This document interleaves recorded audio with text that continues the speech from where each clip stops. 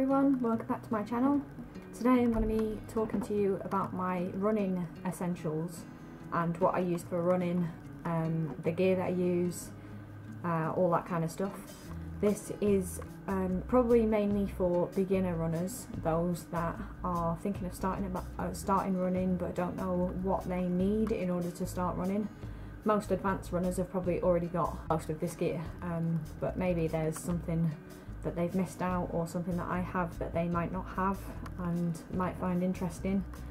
So hopefully someone finds this useful and they find something that they might need, and hopefully it helps beginners that want to start running but don't know where to start. So yeah, let's get to my running essentials and I'll tell you about them and what I use them for and why I find them important and all that kind of stuff. So let's get to it.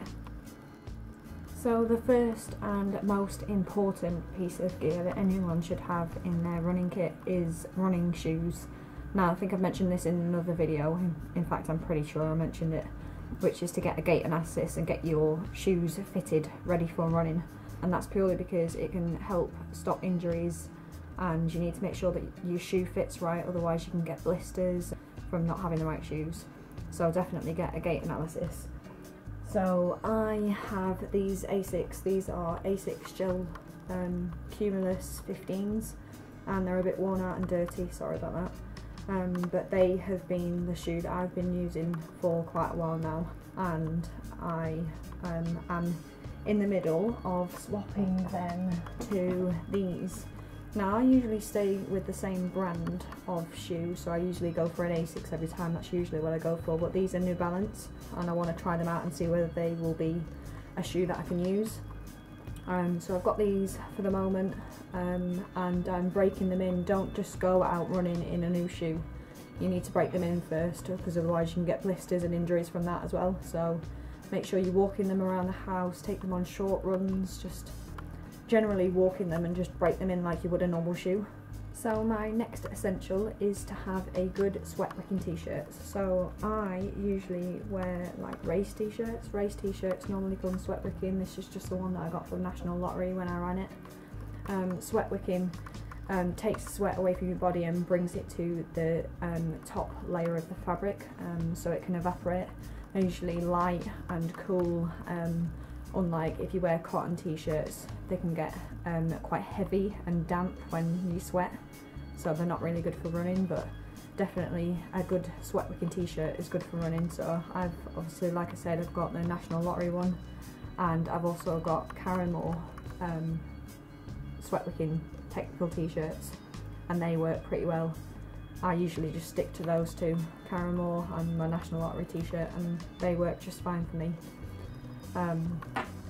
So yeah, you can also get t-shirts like this. So this is what I'm wearing at the moment. I think this is a Crane. I think this is from the brand Crane, but you should probably get long sleeve t-shirts as well as short sleeves for the colder weather, just to keep you warm. And then we have crops or shorts or long tights. So I've got a long sleeve pair of tights here, and these are from Ron Hill. They're just a really long pair of tights. Usually wear them for winter. I'm not wearing them at the moment so much because it's quite warm out when I'm running. And then I've just got just a basic pair of Nike shorts. I use them for the summer, and then at the moment I am wearing these Caramore crops. So they've got pockets in either side of them, and they've got a pocket at the back. And crops are really good if you don't want to wear shorts because it's too cold, but you don't want to wear long tights just in case it's too warm. So crops are pretty much what I wear at the moment. You need to have like a wide range of clothing to wear for different weather. Also, for women in particular, you really need a good sports bra. You need high impact sports bra for running. There's no question about it at all. You need to make sure that you have a high impact sports bra that's going to keep them secure to your chest, so there's no bouncing around. You need minimal movement and get a good sports bra. So I have a couple. I have just a Marks and Spencer's one. This is one that I use. This is underwired, but since surgery I couldn't really wear them as much, but this was a really good sports bra when I used to wear it before.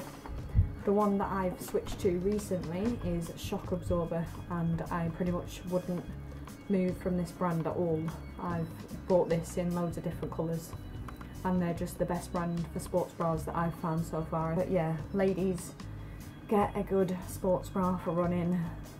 Do not use the ones that you use for yoga and stuff like that. They just don't support you at all. And once gravity takes hold of your boobs and the ligaments and stuff like that start to stretch, there's no getting them back into place. So it's better to do it now and get a good sports bra. The last piece of clothing is a good pair of socks. Now I recommend socks that come to at least your ankle or above the ankle, so normal socks do fine for me, or you can get the trainer socks, but I would make sure that the trainer socks come up to at least your ankle, because if you have trainer socks that don't and they come lower, I've found that when I've worn them and I'm running in them, the sock can slip and then you either have to stop to pull them up, or they just cause like uncomfortableness when you're running. So I definitely recommend a good sock. You can get socks that have like padding in them to give you extra support. You can get anti-blister socks and stuff like that, but I don't really use them. I just stick to normal socks. But yeah, that's it for clothing wise, as far as other than a good lightweight jacket. So lightweight jackets are good for when it's drizzling outside, when it's raining and you need a bit of waterproof, when it's windy and you need wind resistant. Get a good lightweight jacket. This is a Brooks Nightlife 3, I think. Most lightweight jackets also come with like reflective strips for when you're running at night and stuff like that.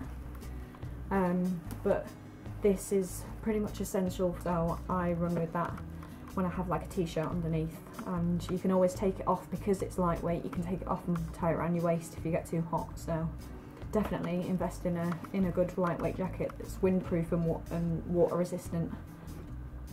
But yeah, other than that, I don't think there's anything else clothing wise that you really need to get.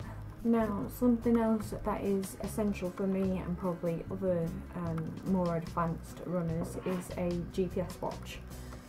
So this is mine. I've got the Garmin 620. They're probably not essential for beginners. You could probably get an app like Runkeeper, Endomondo, and there's loads of different run tracking apps just to keep a log of your runs, so you can see where you're improving, how much distance you've done, what your pace is like and all that kind of stuff. My next essential is to obviously have my phone with some decent music and a playlist and some decent running headphones. So the ones that I have are these. They're the Earbud Inspire for women, I think, and they have been pretty awesome for me. They don't come out of my ears. They have like almost a lock system, so you put them in and you twist them and they lock in place. They've got almost like a silicone feel to the actual earbud part of them, so they kind of stick to your ear, and when you sweat or you're doing any sort of high activity like running or anything like that, they don't fall out for me. So they've been pretty good.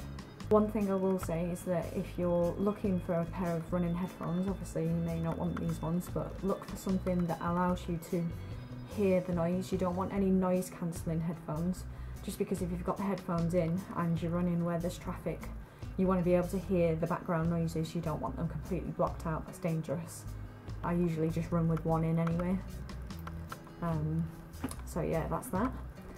And then the next one is something that I got very recently. Now, it's not an essential, it's an identity tag. Now, you hear of such sad stories about runners that have been hit by cars. ID tag of some sort is really good for runners, just in case anything does happen, then all your details are on here. So mine was sent from Tagnix. I'll leave all the links to everything that I've talked about in the video in the description, but yeah, I got mine from Tagnix. It's just an engraved tag, It's got a silence around it, and it just has my name, my date of birth, my emergency contact number and his number on there. So obviously my emergency contact is Philip. So I just think these are a just in case item. You don't have to get one, but I think they're helpful if anything does happen. A water bottle. So I think a water bottle is pretty essential. You don't really need them for shorter runs, but long runs definitely you need a water bottle. So this is Nike, this is Philips because I have a pink one but I've misplaced it, I can't find it anywhere, but this is the water bottle that we use. So this is one from Nike. It's got an anti-spill cap, so you have to squeeze the bottle in order to get the water out, so if you drop it or anything like that, all the water doesn't come out. But a water bottle is essential for hydrating yourself, especially on long runs. And I think that that's it. I think I've covered everything that I use in my running kit. If there's anything else that anyone thinks that I might have missed out that is pretty essential, then please leave them in the comments and people can read them and see other people's suggestions. But I think that I've covered everything.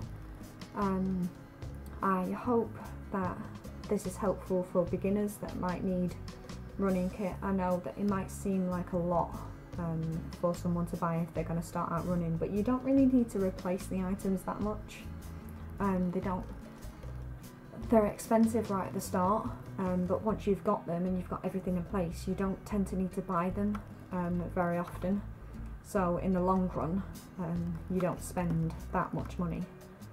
And obviously running is really good for exercise and improving your cardiovascular health. I think it's a pretty good investment, really. But yeah, like I said, if you found this video helpful, then please give it a thumbs up. If you'd like to see more videos like this, or you have any suggestions for any running videos that you want me to do, then leave them in the comments. I will leave it there because I'm sure I've rambled on a long time about this. I hope you all have a good rest of your weekend, and I will see you in my next video. Bye!